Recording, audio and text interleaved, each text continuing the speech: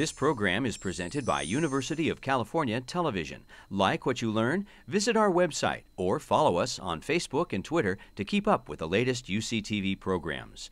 Also, make sure to check out and subscribe to our YouTube original channel, UCTV Prime, available only on YouTube.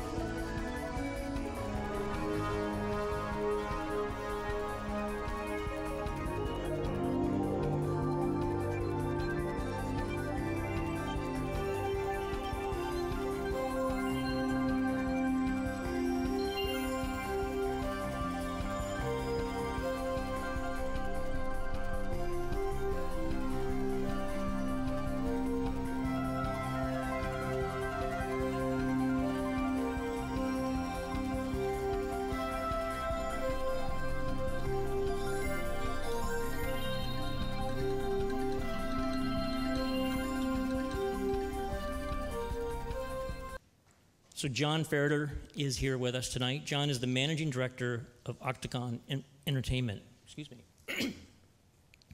John was formerly the executive vice president and worldwide head of non-scripted television for a tiny little agency called William Morris, one of the biggest and most prestigious in the world. And he also sat on the board of directors at William Morris.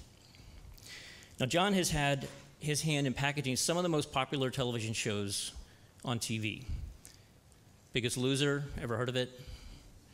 Project Runway, ever heard of it? How many people watch those two shows?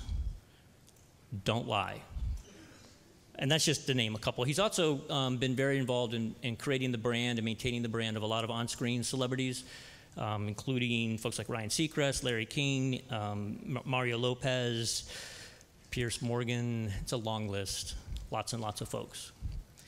He began his career at William Morris in '91, and he started at the ground floor, right? He was an assistant within the television division.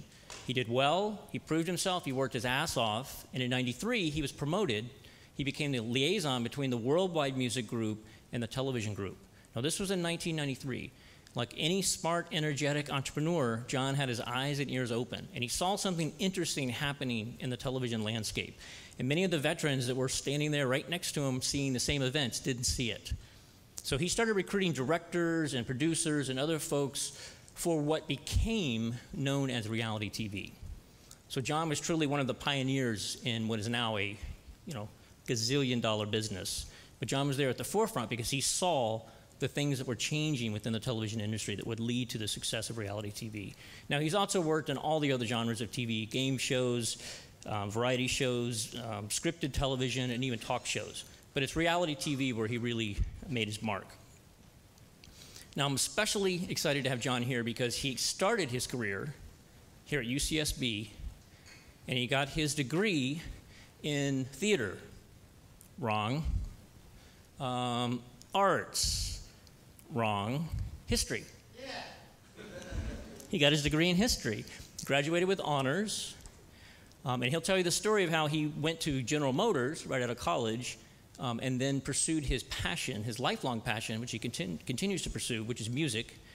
He toured for several years, was a successful touring musician. He did that before he joined William Morris. And I can tell you to this day, John has been able to build this passion that he has for entertaining, for music, for bringing entertainment to a large audience. He's been able to weave that personal passion with his professional career. As recently as August of this year, John performed in front of about 35,000 people in Liverpool with his band. So that's, to me, the secret of happiness. It's great to make a lot of money and sort of be successful, but to be able to have a lifelong passion that you can continue to pursue as an adult, yet still be very successful professionally, that's a great recipe for happiness. So John's a busy guy, drove all the way up here from LA, huge chunk out of his day. I appreciate it. Let's show him your appreciation by giving him a hand and welcoming him.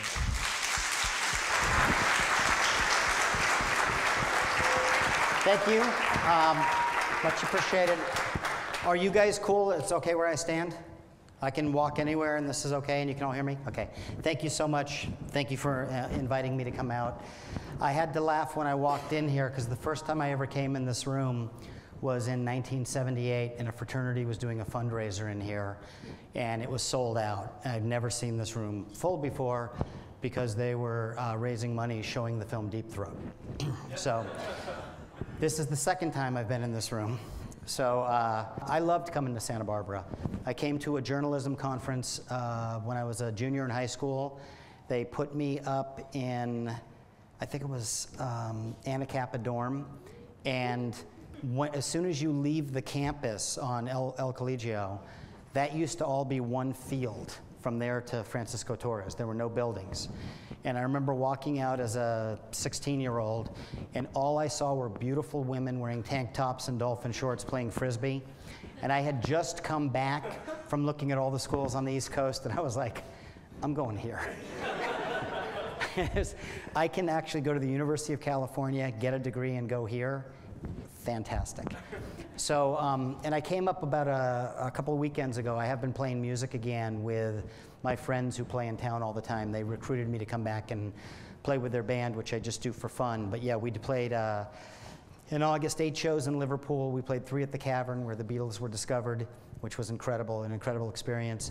And we played 1 show for 35,000 people and 1 for 40,000 people out on the street, which was just a rush. As soon as I got off, my phone started ringing from clients saying, where the hell are you? I was like, I got to call you back. I'm in Paul McCartney's room.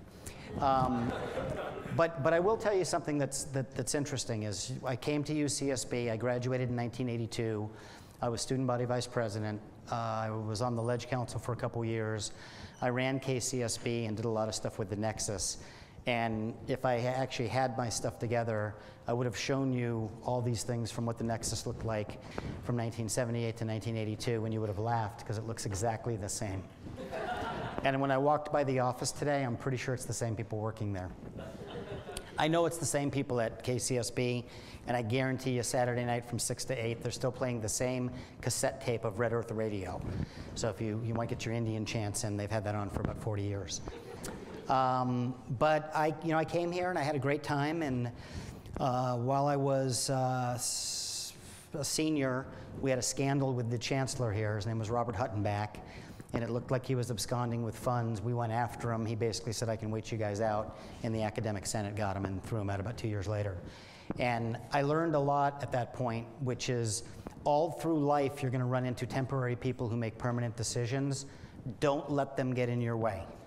When you run into those people and they're the no, no, no, can't be done, no, no, no, that means no, they can't get it. They can't get it done. So you always have to find out if you're going to be an entrepreneur and if you're going to be successful in sales, and all forms of business involve some form of sale, you have to turn a no into a yes. So what I'm going to try to talk about in some senses here with you all is kind of how we've done that throughout the years. And the easiest way for me to do it is just to tell you what my journey was. And as I said, if you have questions along the way, raise your hand. If I don't call on you right away, I may just kind of tap you. You can put it down and I'll call on you when we get the break. But I graduated from college and I was really happy, and I decided to stay here over the summer. I was playing in a band called the Stingrays at that point, and our friend had just started a band called the Tearaways that still plays all the time, and they're great. And yeah, I was playing and I thought it was great, so I took 2 jobs over the summer. I was living at 6782 Sabado Tarde.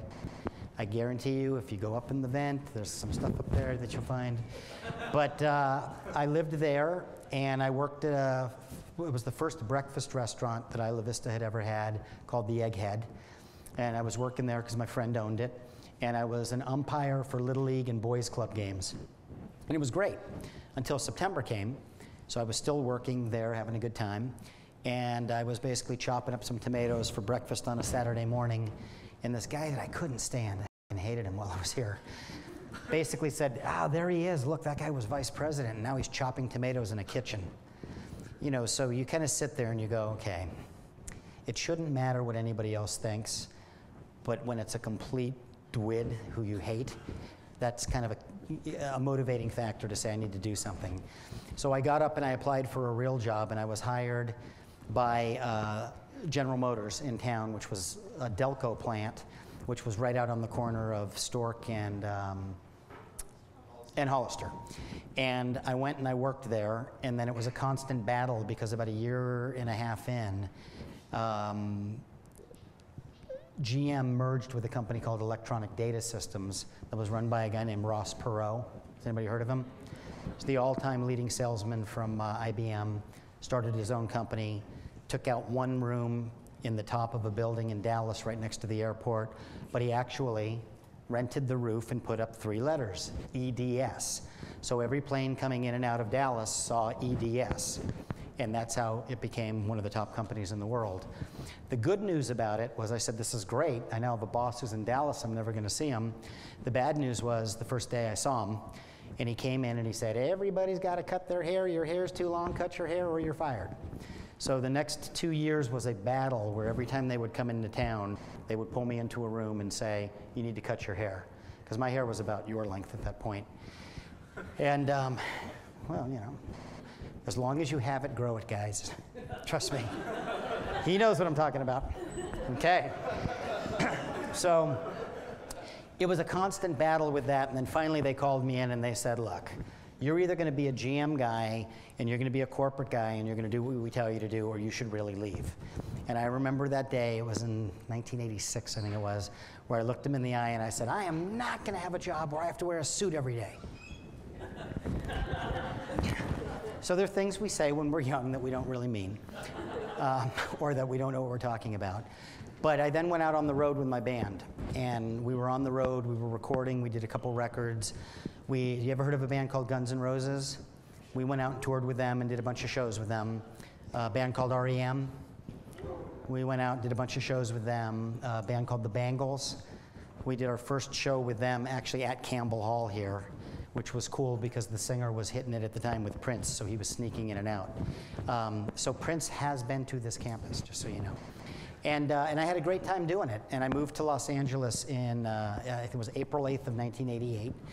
And I went down and got another job working at a swimming pool store, and then I was recording.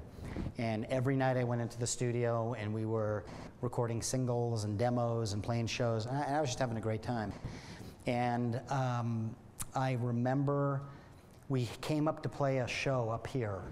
And have you ever been, are you all here through the summer? Anybody like stay here through the summer at all? Okay, so you know about Fiesta?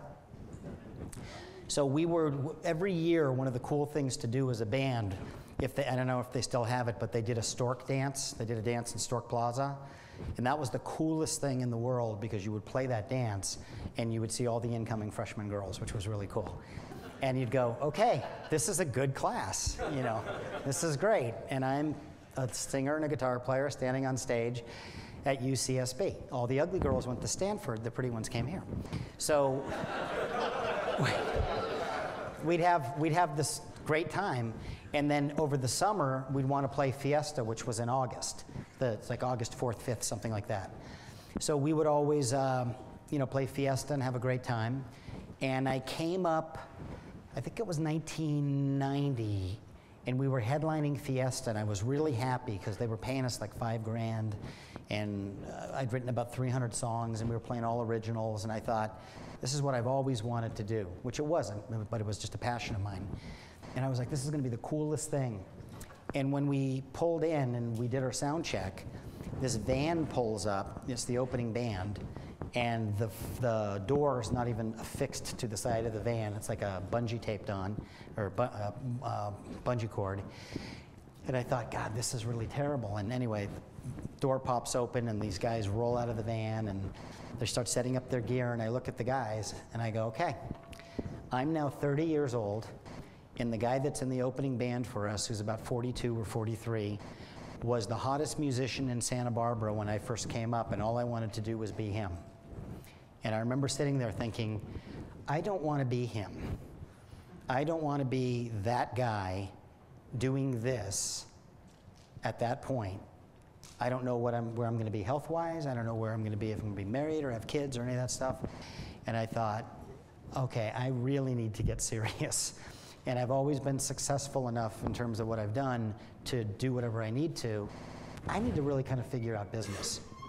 So I was dating a girl down in Los Angeles, and her parents were in the entertainment business, and her great-grandfather was a guy named Louis B. Mayer.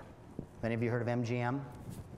Okay, he's the mayor from MGM, which was the biggest studio in the history of Hollywood. All of the stars were at MGM. So every Sunday night, her mom would have a dinner at their house, and they would invite people over. So I had, once again, my hair was your length, and I was usually wearing like jeans and beetle boots, and was kind of doing my rock thing. And I would come in, and I would sit with my girlfriend and her mom and her brother, and they'd always have guests there. So the first night I walked in, there was a little old woman sitting there drinking sherry, and I was talking to her about stuff, and she said, you know, I used to be an actress. And I said, oh, that's great, you know, do anything I might have seen or heard? And she said, well, I won an Academy Award for It Happened One Night. And I went, oh, you're Claudette Colbert, okay, that's pretty cool. And then the next week, a photographer came by, and he's showing us all of his pictures, and he had done a few films, and his name was Roddy McDowell, and he brought his friend, and her name was Elizabeth Taylor. And then the next week, there was a TV producer, and he was getting ready to, or had just kicked off a show called Beverly Hills 90210, and his name was Aaron Spelling. And his little daughter, Tori, and his little son, Randy, were there.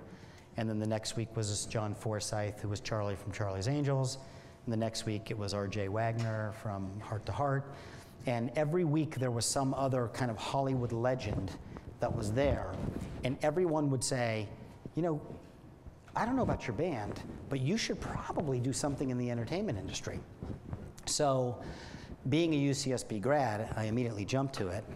And I went, yeah, I probably should. And I started investigating the entertainment business, and I decided that I was, you know, I might work for a record company because I loved music, maybe a management company, and then I started looking at the talent agencies.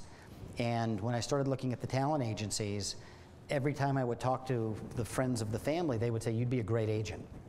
So when I started investigating what it took, I found out you had to have a college degree, and then in addition to having a college degree, you had to have at least 2 years of experience in the company mailroom, and then it could take 3 to 4 years to get promoted, depending on what would happen. So I sat there and I went, so that means I'll be 35 if everything's perfect. Okay, my philosophy is going to be this: I will outwork every person here, and I will do this in record time, or it'll kill me, but that's what I'm going to do. So I went and I applied to all the agencies in town, and every agency said the same thing: we are never going to hire you. Yes, you have a college degree, but you have no real entertainment experience, and your hair's too long, and you look like you're wearing your father's suit.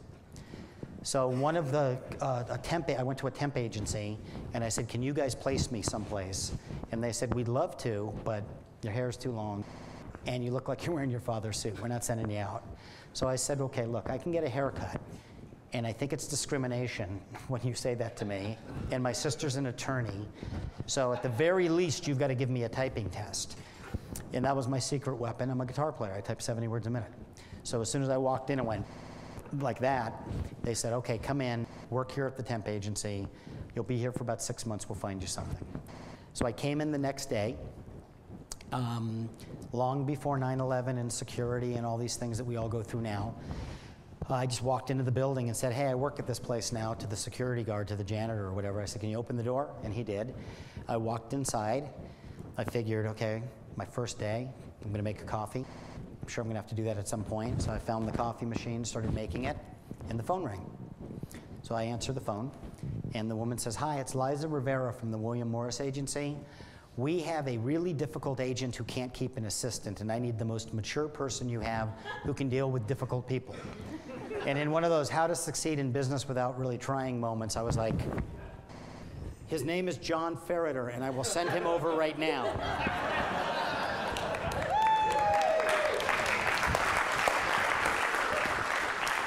That was the first job I got for somebody. That job lasted 19 and a half years, by the way, before I made a switch into what I'm doing now. So I went over there and I looked around, and everybody there was somebody. Their father was someone, they were related to someone, they were all in the entertainment industry, and I didn't really know anyone. I knew my girlfriend and her family, and her brother, who was the head of casting for Aaron Spelling, which, by the way, was a great job, because all he did was interview every beautiful girl in town for their shows and put them all, you know, he discovered every single one of those, like the hot actresses from the 90s. And he's the only one I knew, and I knew his assistant. And his assistant was a woman named Kim Schimmel, and her husband did something in the music business. So when I got my William Morris interview, and this is really important for all of you to remember, because now there's a word that exists now that didn't exist when I came up, which is called networking. And it's so easy for you to do it now because you got Facebook, Twitter, MySpace. If you're not into banjo, start looking into banjo. You will be. Okay, that's the next thing coming up. But you're going to be into all these different things. There is no excuse for you to not stay in touch with your peers. And just so you all know, this is your peer group. There are about 105, 106 people in this room, including the crew. This is your peer group. And you should be staying in touch with everyone and helping everybody as you go along. Because trust me, when you're 50 years old and your life starts to change, somebody in this room is going to help you. I'm telling you that right now, and I'll get to that in a second. So when I went into William Morris, I walked in. Human Resources loved me. They put me in the room with this guy. His name was Richard Howard, and he went by the name Dick. So it was Dick Howard. So I thought it was like he's the Dick Coward when I first met the guy. So I walk in and I'm looking at him and trying to get a sense. The first thing he said to me was, "Who do you know in the entertainment industry? If I'm going to make a call right now, who can I call who can vouch for you that it's worth me hiring you and giving you a job?" And I said, "Well, I know Tony Shepard." And he goes, "I don't know Tony Shepard." And I thought, the only other person I knew who was really in the entertainment industry was Kim Schimmel's husband. And his name was Mark Schimmel, and he was a manager or something. And I said, "And I know Mark Schimmel." And Dick Howard looked at me and he said, "You know Mark Schimmel? All right." He picks up his phone and he calls Mark Schimmel. So I'm thinking, I'm out of here in 60 seconds and I am never coming back in this. And he picks up the phone and he says, "Mark, it's your cousin Dick."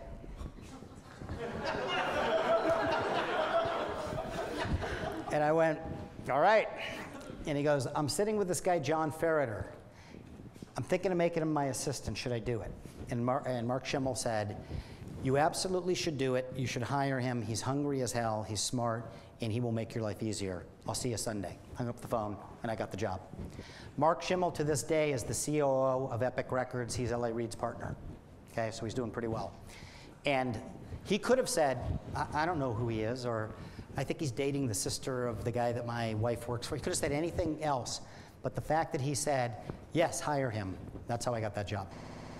So as we talked about at the very beginning, when I kind of started on the career, most people as assistants, and all of you as you graduate, if you get into some of these businesses before you start up your own, and you may start up your own, they may be successful, you may start them and they may fail, but at some point you're going to be answering somebody's phone and getting their coffee and getting their laundry. Okay, you all know that, right? Okay, everybody has done it. Steven Spielberg did that. Jeffrey Katzenberg did that. David Geffen did that. George Clooney did that. Everybody did that. So suck it up when somebody says, "There's not enough milk in this." What I had to do, I was lucky. I didn't just have to do that. My boss told me on the first day that he was starting a new thing called dialysis, which meant 2 to 3 days a week he had to be at a dialysis center. The rest of the time he would come in and do self-dialysis in the office that they were just experimenting with, which meant I had to smuggle a pole into the office, a medical pole, and he would literally put the fluid in and take the urine out. So in addition to doing everything I had to do and answering the phone, getting the coffee, scheduling everything, I got to smuggle out 2 bags of urine every other day. Okay, so you do what you need to do to get done what you need to get done. And I just said, hey, if this is what I have to do, you know what? I'm going to be the best urine carrier there is in the entertainment business. And as you start working with bigger stars, you're carrying out worse things, trust me. There's the old line, "A friend will help you move, a good friend will help you move a body." Welcome to Hollywood. So when I started at William Morris, and I actually was promoted in record time. I was promoted 2 years to the day that I started. And I was excited. I was now an agent. My starting salary when I went in there in 1991 was $18,000 a year. My salary the second year was $18,800, and I made it work. When I got promoted, they paid me $28,000 a year. That's what I was getting. So I decided I need to accelerate my career since I started at the age of 30, 31 coming into this, and everybody else started when they were 22. So what I did was I said, I'm going to go do something big. So I looked everywhere I could, and I found 2 names. And I said, these people don't have agents, I'm just going to go sign them. And then people will have to deal with me. So I picked up a cover of Vanity Fair, and the it girl at that moment was a guest model named Claudia Schiffer. I basically tracked down her attorney, because I knew every straight guy in the world wanted to sleep with her, and every gay guy wanted to dress her, and they were all in Hollywood. So I tracked down the attorney, found out she had no representation, and I went down to a show which was the hottest show on TV. It was the hottest show on late night, called the Arsenio Hall Show. Do y'all know who Arsenio Hall is? Do you? Show of hands if you know who Arsenio Hall is. Okay, we're going to talk about that in a second too. So I talked my way onto the set, and I met Claudia, and 3 of Arsenio's friends were hitting on her in the dressing room, and she wanted them to leave. And I just walked in and I said, hi, I'm John, I represent Claudia, you guys all need to leave. And they all got up and left. And then I turned to her and I said, oh, you're beautiful supermodel. I'm just a stalker. No, but I literally walked in and I said, I'm John Ferriter. I'm an agent at the William Morris Agency, and I should be your agent. Talked for 15 minutes. She signed with me. 2 days later, I was talking to my sister, who's an attorney up in the Bay Area. She was a brand new attorney. And I asked her how work was going and, how are things and what's going on up there. And she said, it's okay, but, this weird guy comes in twice a week. He sits in a conference room, he signs all this stuff, and he's just a weird guy. And I said, well, what do you mean he's a weird guy? She goes, I don't know, he's just weird. He drives this big BMW, and he cruises in, and he comes in through the back, and he signs his artwork, and he does all this stuff. I don't know, he just creeps me out. And I said, well, what's his name? Jerome. And I said, Jerome what? She goes, Jerome John Garcia. And I said, fucking A, Pat, that's Jerry Garcia from the Grateful Dead. You guys represent Jerry Garcia? And she goes, I guess we do his tax accounting and his estate planning. And I was like, put him on the phone. So she hands him the phone, and Jerry gets on, and I talked to him for like 15 minutes, and I said, do you have an agent? And he said, no. And I said, okay, what are you doing tomorrow? And he said, well, I got to come back in and sign some artwork, and then I'm going to go shoot heroin, whatever he's doing. So I was like, could I please come up and meet with you tomorrow? I'm going to be there. And he goes, that's great, come on in, you can meet me. Bear in mind, I'd just gotten promoted. So I had gone from $18,800, which somebody here can do the math for me. It wasn't a lot on a paycheck. So I didn't really have any money, and I'd been promoted within the month before. So I took what I had, I got a ticket on Southwest, I flew into Oakland Airport, I rented a car, I drove into the office, and I signed Jerry Garcia. I had no plans whatsoever to be in the Bay Area. I had no plans to be in the office. And yes, I lied, because I really wasn't going to be there, and I went up to see him. But here's the point. The phone isn't going to ring for you, you're going to make the phone ring, and that's how you make your career take off. Yes? What was your competitive advantage? Like, how did you convince these people to sign with you? I am a graduate of the University of California of Santa Barbara. You know what? Hot damn. Here's where your competitive advantage comes from. Passion. You have to be so passionate on what you're doing that nobody's going to outwork you, nobody's going to outthink you, you're going to have the right strategy, and if you don't have the right strategy, your partner's going to have the right strategy, and you're bringing your partner in. People respond to passion. That's what they respond to. If you're, I always look at it this way. We live in a different generation. So if I was here before, if I was here 30 years ago, a professor would be sitting here and he would say, get off your phone and don't do that, and you're doing some study thing on here that you're doing, and your high score is this. Everyone's doing these different things, and they'd freak out over it. It doesn't work that way anymore. We live in a world where you can watch TV, be on the computer, be on the phone. You can do like 90 different things. You just have to show people that you pay attention to them, that you care about them, that you look them in the eye, that you're passionate about them, you're passionate about becoming their partner, and then you have to do the job. And if you do the job, they're going to stay with you. If you don't do the job, they're going to go, that guy was a jerk off. He sold me a bill of goods. He didn't do anything. But that's the competitive advantage comes from the fact that I hate to lose.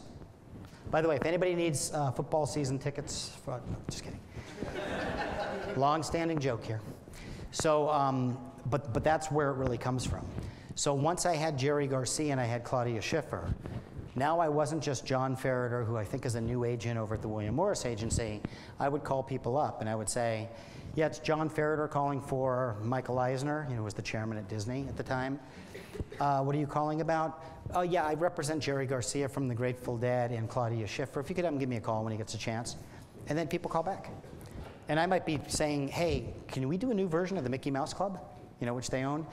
But it's a matter of getting them on the phone. Here's the most important rule that I realized early on, and I said, I will subscribe to this no matter what. Everybody is talking to somebody. They may not be talking to you, but they're talking to somebody during the day. Everybody is. They're on the phone talking to someone. They're having breakfast with someone. They're working out with someone. They're having lunch with someone. They're having drinks with someone. They're having dinner with someone. Since you know that they do that, you just have to figure out how you get in their rotation. They're talking to someone. They might as well be talking to you. And the first time you talk to them, don't waste their time. That's the most important thing. There will not be a second time if you waste their time. If you don't waste their time, there will be a second time. So that was my philosophy. My philosophy was figure out how I can make myself or my clients matter in their life. So after I had those two clients, then I basically, said, hey, I'm going to go sign big actors. So I started calling all the big actors. None of them were going to sign with me. So then I said, you know what? I'm going to go sign all the big newscasters because they all need agents. And I started calling all the newscasters, and none of them would sign with me because they all had their representatives and they had no interest. So then I sat there and I thought, what else did I learn at UCSB? I spent 4 years working at KCSB. I was the program director for 2 years. I worked for a local station called KTMS as well that was commercial. I know radio pretty well, and what do I know about radio and radio personalities? You don't see radio personalities on TV. You hear their voice.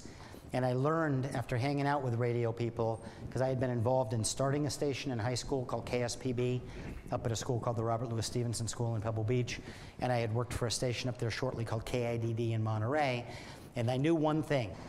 Television is like cocaine to radio personalities. What? They see me, and I get paid, and I only have to work a half hour, and not an 8-hour shift? So what I did is I said, I'm going to build my business in a different way. So I called every single radio personality I could find, anyone I had heard of that I thought was good, and I said, let me be your agent. You don't have to pay me on your radio deal, but if I get you TV, I get all of your business. Okay, so we then had a pretty good run. Do you guys know who Dr. Drew is? From Loveline, Dr. Drew Pinsky, from Celebrity Rehab, from Rehab, 9 o'clock on HLN, Life Changers, been a client of mine for 21 years. I signed him. You all know of a guy named Carson Daly? I found Carson Daly painting his fingernails in the middle of the night at a station called K-Rock, making $30,000. And I signed him, and I convinced MTV to put him on a thing called The Summer Beach House.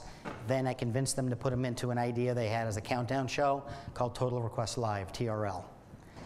Have you all heard of a guy named Jimmy Kimmel? Jimmy Kimmel was a guy who was doing some radio for K-Rock in the morning. He was called Jimmy the Sports Guy. I took Jimmy, signed him, put him into a presentation, then took the tape of the presentation. There was a piece of crap that was never going to air. And I took that tape, and I convinced a guy at Disney to hire him for a show called Win Ben Stein's Money. Ever hear of that show? All right, Jimmy won an Emmy for it. I then took it, and I said, look, you got to give me an idea for something. Jimmy is, how do you say this in the nicest way? But he's really funny, and he's really good at what he does. And I knew he was really funny, so I had to find something to put him in where he could be really funny. So Jimmy sends an email to me one night, over to his manager and to me, and he says, I have an idea for a daytime talk show. It's a show for men, by men, about men, called The Man Show. Yeah, I saw that. So then I called Jimmy and I said, this is a great idea, but it is never going to work in daytime. And he said, you're an idiot. Everyone's going to watch it. And I said, no, men are going to watch it. Women are going to be disgusted by it, but they're going to watch it with one eye open. You can't do it 5 days a week. And the economics of doing daytime TV necessitates that you be able to strip the shows across 5 days. And I said, and it's a comedy show. So let's do it in the tradition of all the great comedy shows that have been out there, and we'll do it at night. So I had just signed a friend of his named Adam Carolla, and I took Adam and Jimmy, and we sold The Man Show. 130 episodes, made everybody rich, made both those guys stars. Then I signed a DJ from K-Rock named Kennedy. And then I signed 2 big DJs from LA. One's name was Valentine, who's still on the air down there, and a guy named JoJo Wright, who's one of the primetime guys they have. Signed a few other people. And then I sold a show called the Radio Music Awards. In the first Radio Music Awards we did, I put 3 of my clients into it. One I had just found in Canada, and I brought him down. We put a show on MTV. Within 5 weeks, it was the hottest show in America. His name was Tom Green, who to this day is still a very good friend. One of the nicest guys you'll ever meet, unlike Jimmy. And, and with Tom, I took Tom, a client of mine named Mark McGrath, who was in a band called Sugar Ray, and another client of mine who was the biggest musician in the world, Sans One, named Garth Brooks, and I put him onto that show to host the show. And while we were doing the show, there was a guy doing interviews backstage. Everybody that came off who won an award, this guy would jump out with a microphone, and he had frosted hair, and it was like the Jack in the Box jumping out. How do you feel about winning your award? And then he would go back.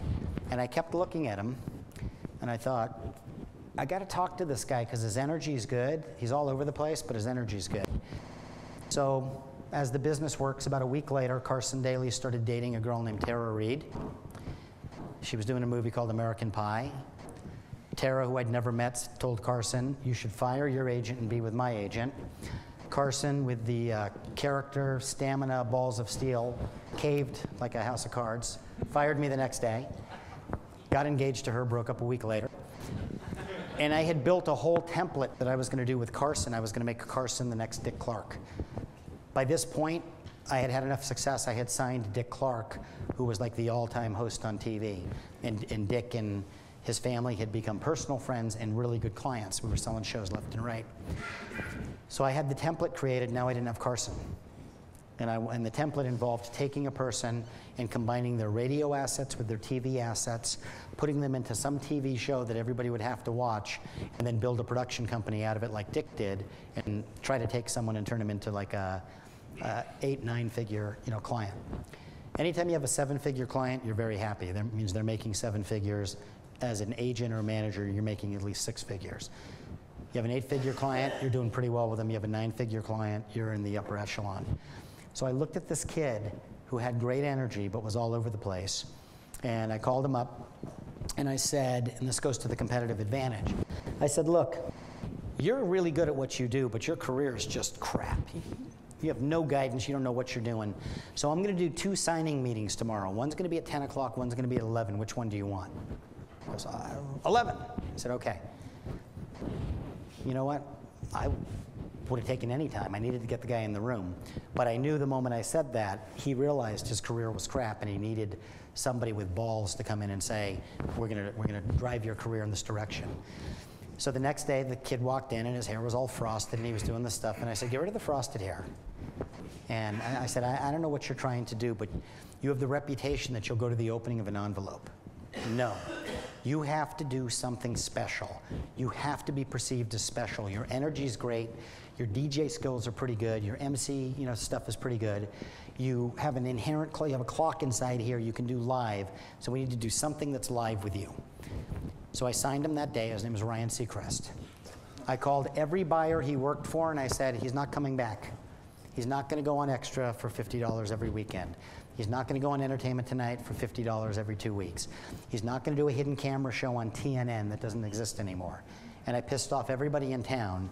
And then I said, you wait until I tell you we have the right show and then you do it. So about 3-4 months later, I got a call from a friend of mine in England.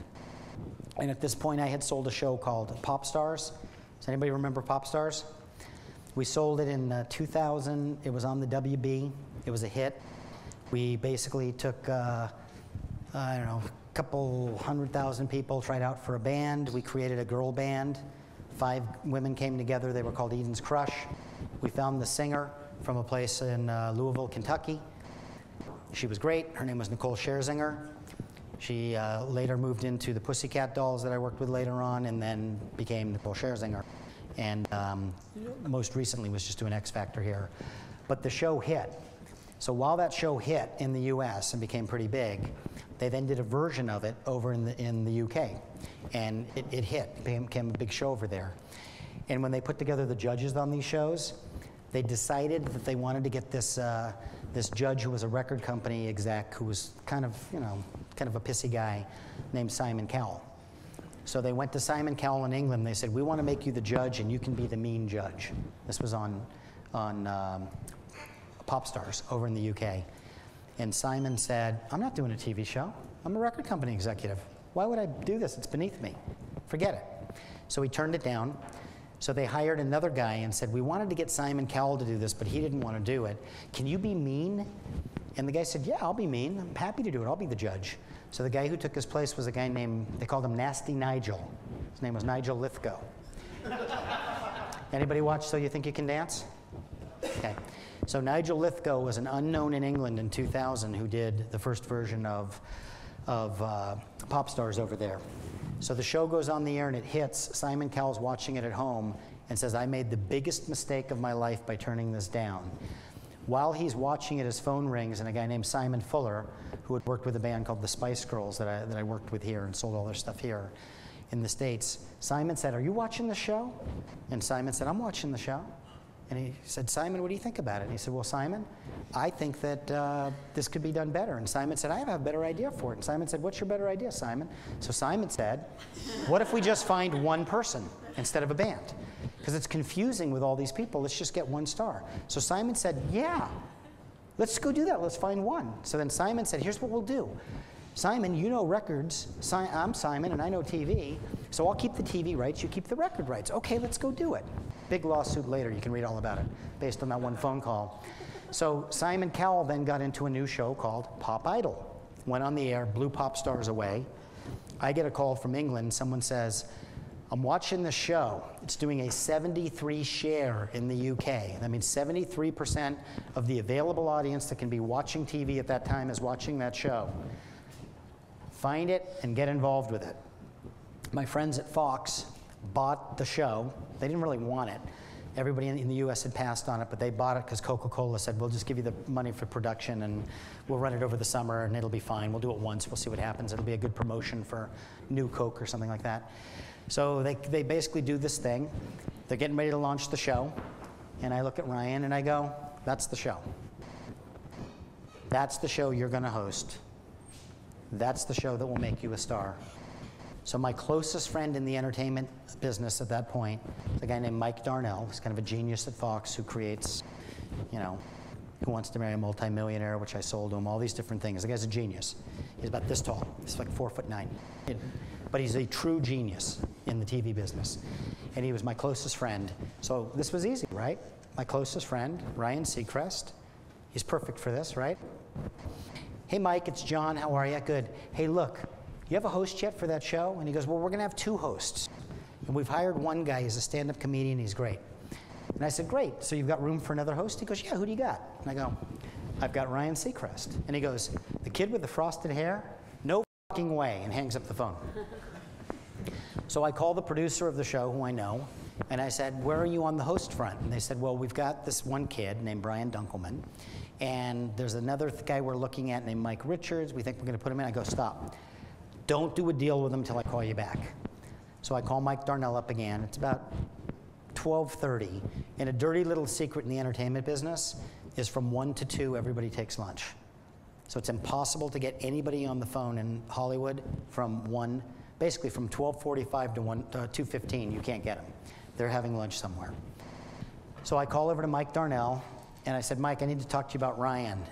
And he says, the next sound you're going to hear is the emptiness in your head. And he hangs up the phone. So I went, all right, this is not going to be as easy as I thought, but we'll get it done. Because what do you learn when you're an entrepreneur? No is not an option. No is not an option. If you want to get something done, get it done. Avoid temporary people who make permanent decisions, and no is not an option. So I called over to Mike's assistant, and I said, "Do you still like red wine?" She goes, "I love red wine." I said, "Great. Get me a drive on the Fox lot. I need to come out and do something." She goes, "Okay." I grabbed a bottle of red wine. I drove over, went past security, parked, went up to the 4th floor, walked into Mike's office, sat in his desk, put my feet up on his desk, and I waited for him to come back. Unbeknownst to me, Mike was taking his wife out to lunch that day. They took 2.5 hours. He finally comes walking in around 4 o'clock. I am sitting in his chair with my feet up on his desk. And he looks at me and he goes, "Do we have a meeting?" And I said, "Nope, we don't have a meeting." I said, "But we somehow got cut off in the last conversation." AT&T. And I said, "But you're about to make a huge mistake. And because we're friends, I can't let you make that mistake. You're going to launch a show that has 10 live episodes with 2 people who've never done live TV. What are you going to do when the prompter goes down? What are you going to do when those hosts are up there and they're reading a prompter and they're looking at the thing and it goes down? You have 2 people who've never worked together, ever. Neither have done live TV. Rupert Murdoch's going to watch it and he's going to fire you, Mike. Rupert Murdoch's going to call you up and say, "Mike, you should have had someone who's done live TV before, somebody who knows how to do live. You didn't do it. They failed on the air, and you're fired." And I scared the shit out of Mike Darnell. And I said, "You need to hire Ryan Seacrest. He does 3 hours of radio every day. He can count anything down. You got the other guy who you apparently like. Put Ryan in and let's see what happens. What do you have to lose? Because you're going to lose your job when the prompter goes down if you don't do it." And based on that fear, they auditioned Ryan that day. He got the job.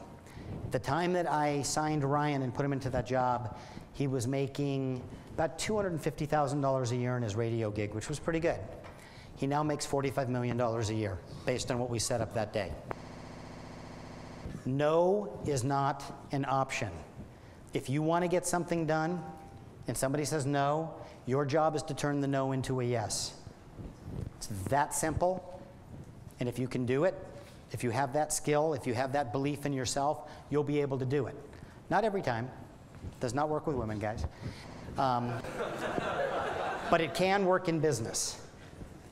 And you have to always be able to justify while you're doing it. And understand what everybody's motivation is at the table. So if you do your research, everybody has an agenda, you know what it is, you know how to play that. Anyway, I tell you a lot of stuff about some of these things and career-wise, how a lot of this stuff worked. And what ultimately happened, and which was part of actually a really, really sweet introduction, because normally people say, "This is John Ferriter, he sold over 300 shows, he's been involved in reality TV and the creation of all this stuff," and then I have to walk in and say, "Yeah, I sell most of the crap you guys watch." Because a lot of it really is bad, and part of your job as an agent is to get the buyer to buy it. They say, "Sell it, don't smell it." You're not in charge of whatever the taste is. You just have to, it's commerce and you have to do it. After 19 and a half years of doing this, I had 2 things happen in my life which really kind of changed who I am and kind of what happened. I was co-running the TV department. We were, I was involved in selling Who Wants to Be a Millionaire. I sold Who Wants to Marry a Multimillionaire. I sold a show called The Swan, Biggest Loser, Project Runway, Weakest Link, Greed, a game show called Lingo, On Air with Ryan Seacrest, Donnie and Marie. I sold 7 or 8 Garth Brooks specials. I sold specials with Whitney Houston, Spice Girls, Hanson, the Oak Ridge Boys, Brooks and Dunn. Go through most of the pop acts I was involved in all those things. I'd been involved with TRL, American Idol, America's Got Talent. Just almost anything that you've watched that's out there, Dancing with the Stars, whatever. We were involved in packaging, selling, or representing the people that did it. I sold all the pageants, Miss Universe, Miss USA, Miss Teen USA, Miss America, all of those different things. So our sales record in terms of the shows was great. We had a great business. Our business was going so well that a couple of the guys who were on the board with me at William Morris decided they could take millions of dollars out of the company if they did a merger. And unbeknownst to several of us on the board, they set up the structure for a merger with another company called Endeavor.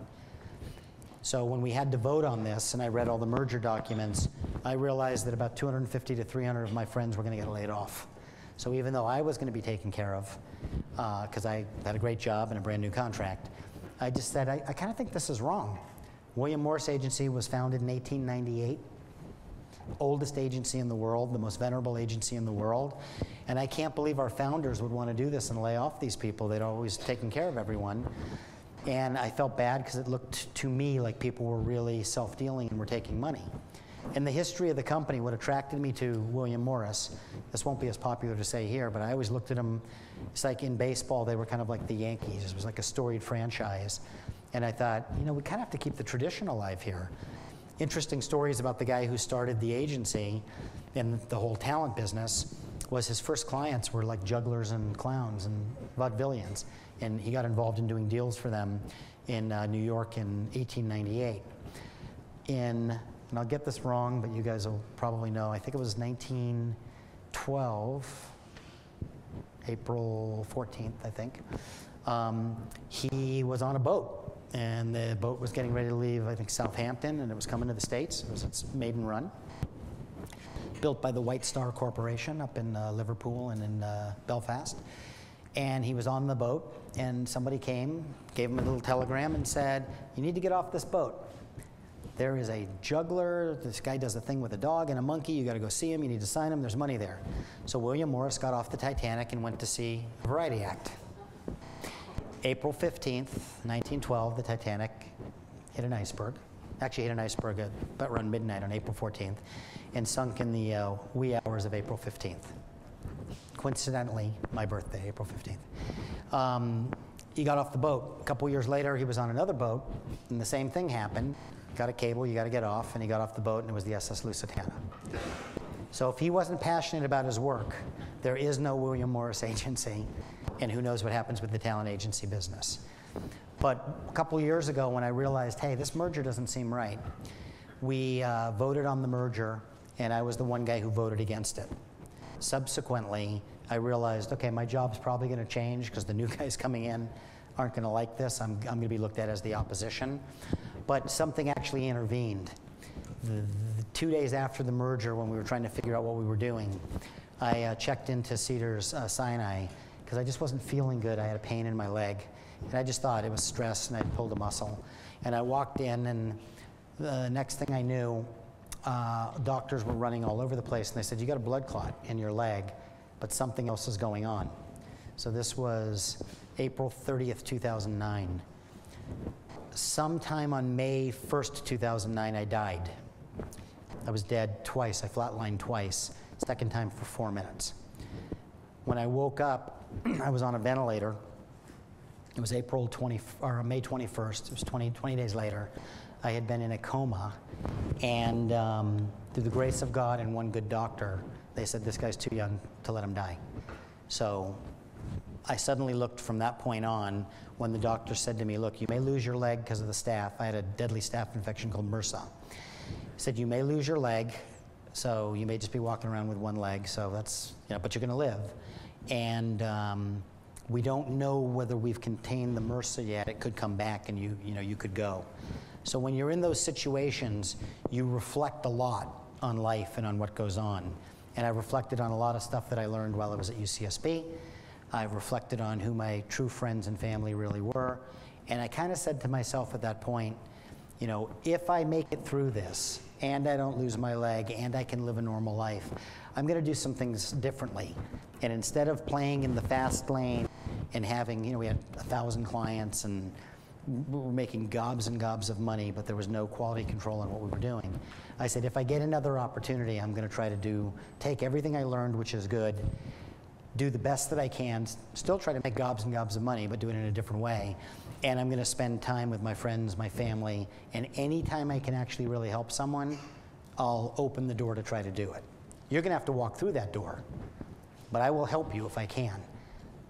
You know, you got to be willing to do the work.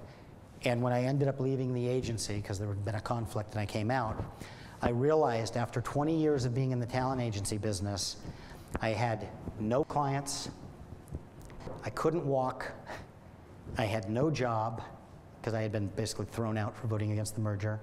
I was gonna have to sue these guys to get my stuff back, and I went, holy shit, I'm 49 years old. What am I gonna do with my life at this point? And after really thinking about it and going, well, I have a life. I actually have a life. So how do I want my life to be? The phone rang. And have any of you guys seen the movie Jerry Maguire? Okay, I lived that. You know that scene with Jerry and Bob Sugar, and they're calling all the clients and you're going through it? I actually lived that. I experienced that. That is real. I hate goldfish, but that is real. And having gone through that, I sat there and I thought, this is going to be the one time in my life where I don't have to try to sell to someone, I don't have to try to do any of this stuff. I just got to see who believes in me. And if nobody believes in me, who knows what I'll do? I'd be a barista at Starbucks, which, by the way, used to be a Taco Bell in Ivy. And I sat there, and the phone rang. First call comes in. I pick up the phone. This guy calls me, he's in England. And he goes, I'm reading this stuff online. Says you're out. Says these guys are throwing you out or something. How are you? And I said, well, if I hadn't died 3 months ago or 2.5 months ago, I'd say this is the worst day of my life. But because I've gone through that, I'm doing all right. I'm alive. I said, what are you doing up? I said, it's got to be 2 a.m. in England. And he said, well, I woke up and I saw this stuff online, so I wanted to call you and tell you, if this is your Jerry Maguire moment, I am your Rod Tidwell. And whatever happens, I'm going with you, because you made a promise to make me a star in America and to take care of my family, and you did it. So whatever you need, I'm your guy, and I will advocate for you. And I said to the guy on the phone, I said, look, I got to tell you something. None of this is planned. I don't know what I'm going to do. I have no idea what comes next. I just don't know. And he goes, well, you have one client. I'm your client. He goes, I just sent a note to the agency, sent an email. They're fired. You run with it. Just know I want to get the biggest interview show in the world, and I believe you can get it for me. So the guy who called me at that point was a guy named Piers Morgan. 5 months later, I got him the job to replace Larry King. Piers Morgan has the only show that is in all 212 countries in the world. #1 interview show in the entire world. No is not an option. If you want something, you can get it done. You just got to believe in yourself. You got to believe in your product. And if your product's not good, get better product.